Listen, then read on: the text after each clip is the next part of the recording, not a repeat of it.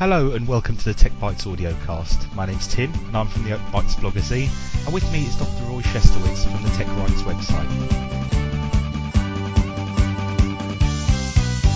It's Friday night and I'm gonna get sauce. I fought the troll and the troll lost. I fought the troll and the troll lost. He tried to boss me and was outbossed.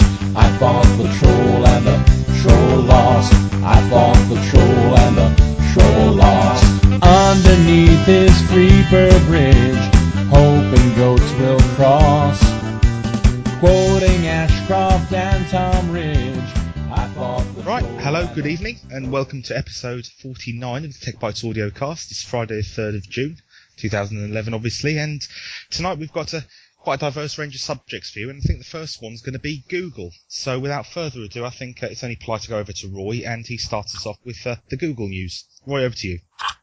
This afternoon, somebody told me in the IRC channel that Google is making in my opinion, important move with regards to audio and video of the net.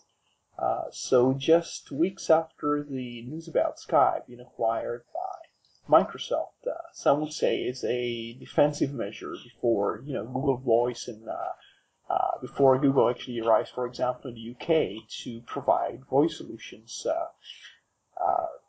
The news, which I couldn't provide a link just yet, I haven't read an article about it. I heard that they had open sourced the video chat thing, or maybe just the video, maybe a component of that, under a BSD type license, which means that the code that they produce, and I'm not sure it's the entire package, could be made proprietary by Google itself. For example, if they want to make a better version of that, like they do with, say, Chrome or Chromium OS, they could take these libraries, whatever they open source, and make something else with them. That's fine.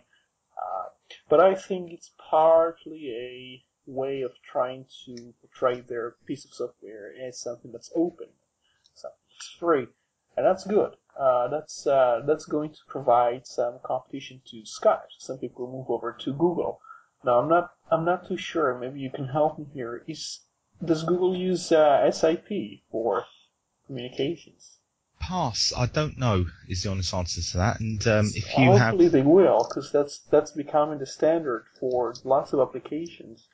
And the impression I got before was that, especially if they're going to go open source, they might as well embrace the open protocols and work with all the other clients. But I think they work in their own way. And I think I think Warren told us they bought Gizmo and perhaps turned the work of another company into something that's branded, Google, even though it's not really something that was made there. So yeah, that's quite interesting news, especially for those who are still wondering. I know lots of people actually are using Linux, and almost all of them had something like Skype installed to speak to the very least, I suppose, members of family or people abroad or things like that. So they would possibly have the Google option now, being a big brand, and hopefully they will have good support for video. Maybe they'll have something to replace Skype with, and maybe it will have some components that are open source.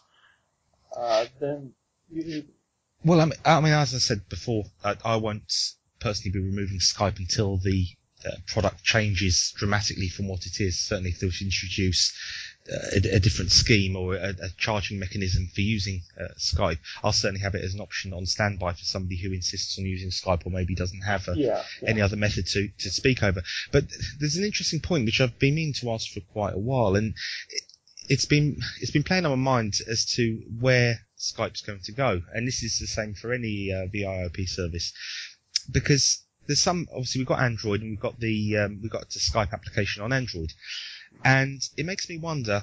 People are offered the chance of free calls, they can speak to their friends, and we don't need to go into what Skype offers. I think it's pretty obvious. But where are the service providers and mobile phone companies in all this? Now, for example, I'm with T-Mobile and I've got Android on my HTC Desire.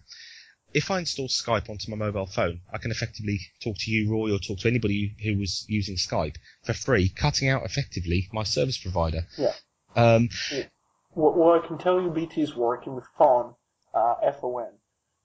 And I'm not sure what service is exact. Apparently, I'm privileged to have their service for free or whatever because I pay most for broadband.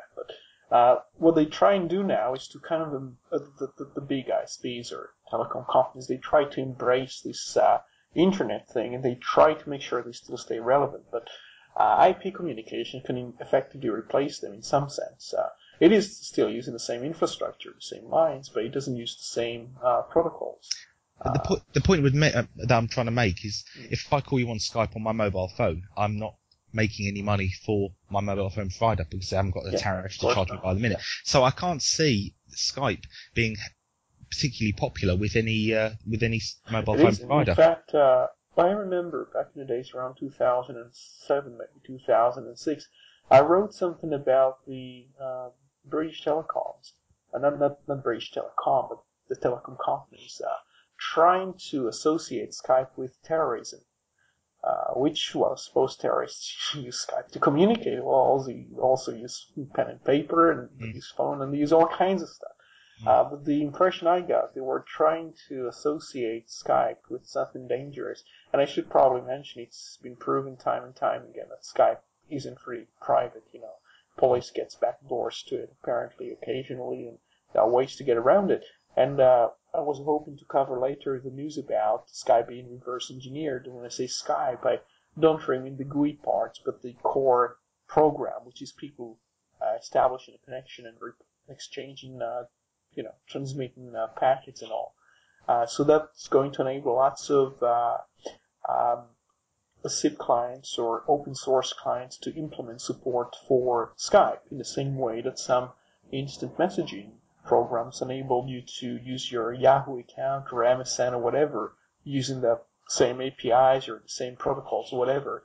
One of the things that might happen, though, is Microsoft might want to issue a DMCA takedown because the researcher, as he calls himself, who did this work, has published the code. I basically saw his code this morning. So the code is out there. Any developer who's working on a client and wants to provide a bridge, let's say from a Kiga to a Skype user, so you could communicate from open source with a Skype user, probably got a copy of the code.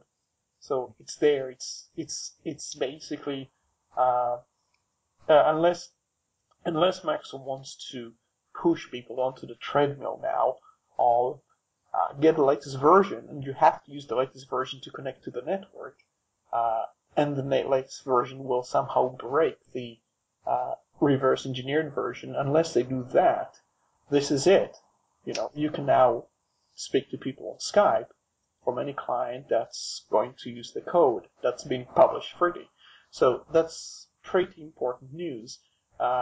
You might say it's going to harm SIP, and I think it's going to enable people to use Skype from a program that supports SIP by default, in the same way that the Office suite that offers ODF support, if it also happens to open I'm not going to say OXML, I'm going to say if it can open a doc file, an XLS file, if it can open the Microsoft formats, the old formats, the binary formats, that's going to encourage people to use these programs, because they'll say somebody sent me a PowerPoint presentation. Well, I can open it with OpenOffice, and I can save it in ODP or, whatever the standard implementation is. So I think that's really, really major news. Actually, it's going to undo a lot of the damage Microsoft is hoping to do. And my theory, based on a tweet which was made by Stephen Elob, is that Microsoft and Nokia have this foresight or a plan of using Nokia as the phone maker or a company with lots of cloud in the mobile space to provide something to do with Skype and free calls and maybe exclusive integration with Skype or something of that sort. Well, I think, from my experiences of Skype with other users, and this is just my experience from people I know, but while Skype, you can't argue, has a massive user base, and that's arguably what gave it its value when Microsoft purchased it, the majority of mainstream users don't actually use it yet.